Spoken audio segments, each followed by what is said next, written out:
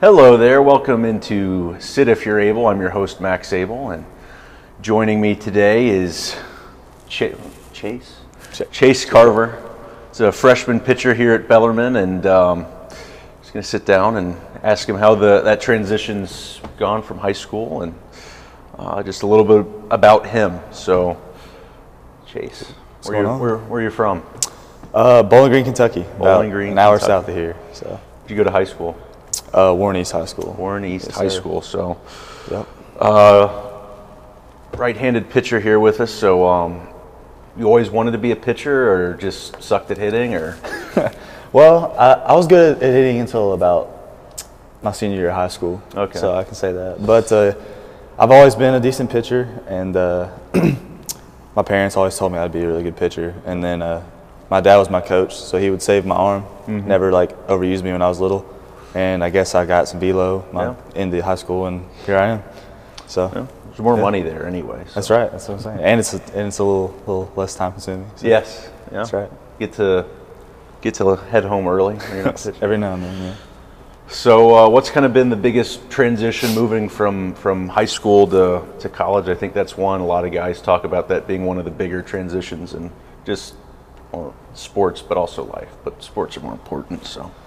Well, for sports, I guess the biggest transition is, I guess in high school and that level, you're used to being you're just more athletic and I guess a little more gifted in some aspects of the game. But when you get to college, it's a whole different story. You know, you got guys that are 2, 3, 4 years older than you. They're grown men. They're strong, way stronger, faster, and all this. And that's definitely the biggest adjustment, sports-wise. Life-wise, it's just, I don't know, being away from family,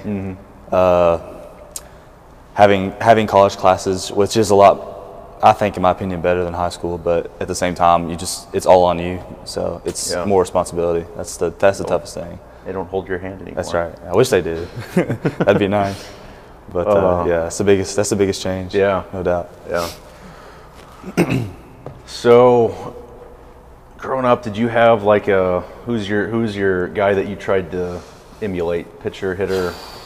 Well, yeah, I never really tried to emulate a pitcher, to be honest. I thought pitching was boring when I was little. When they put me on the mound, I hated it. But I guess hitters wise, I wasn't even a lefty, but my dad liked Prince Fielder. Yeah. So I would always similar build. When I was little, a little bit, yeah. I was a chump, but Prince Fielder. He loved Jeter, but nobody wants to.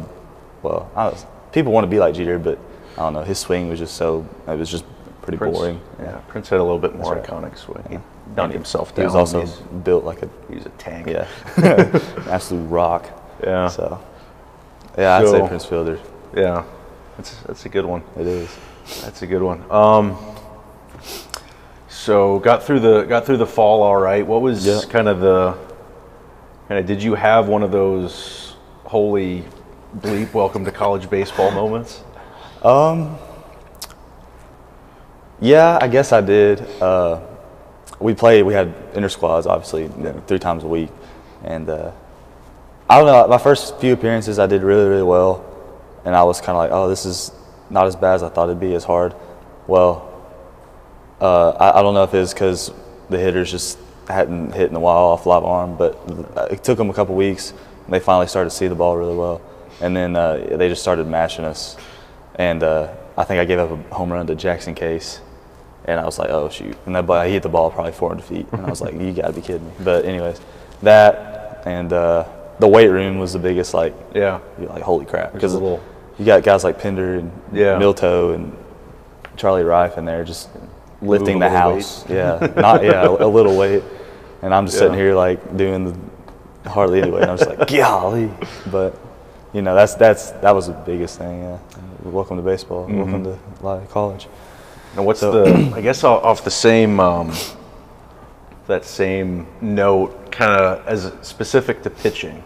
Mm-hmm. What's the biggest change from facing high school hitters to college hitters? Is it just you can't make the same mistakes? You can't They hit your good pitches, just all the above? That's exactly it. In high school, I would say you can get away with, the top of the order, every now and then you can get away with, missing a spot from inside to outside, which is complete wrong side of the plate. And, they might swing and miss or just look at it. You get away with that. But here it's, fastball outside. If it's not outside, you better hope they screw up, because if they don't, they're going to hit the ball a mile. Yeah. And then you're off speed.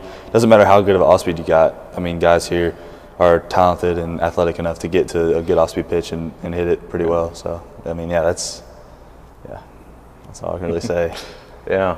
I have a pretty good curveball and little yak. I'm a little 12-6 and I don't know. I threw one to Scales this past fall, and it was 0-2, and I threw one to him, and he banged a double, and I was like, "You gotta be kidding me!" Like, it was a good pitch. He just actually take that back. It wasn't really a good pitch. Should have been a little lower, but he still banged for a double. So he did that a lot last year. Yeah, he's pretty good.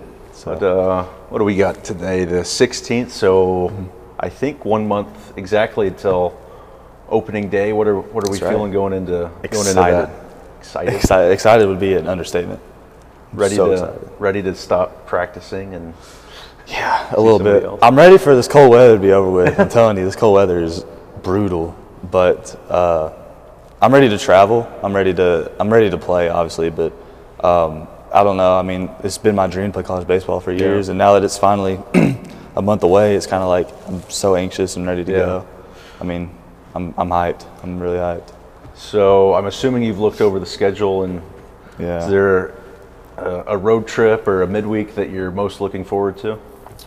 I'm looking forward to going. We're going to go to wherever FGCU is. I think it's like Gulf Coast. Yeah, it's down. It might be like Naples. No, that ain't Naples. It's Fort Myers. Fort Myers, yeah. South Florida. It's on the other side of the state from Miami, a little bit north. But okay. Well, I'm excited for that because I think that's our spring break trip.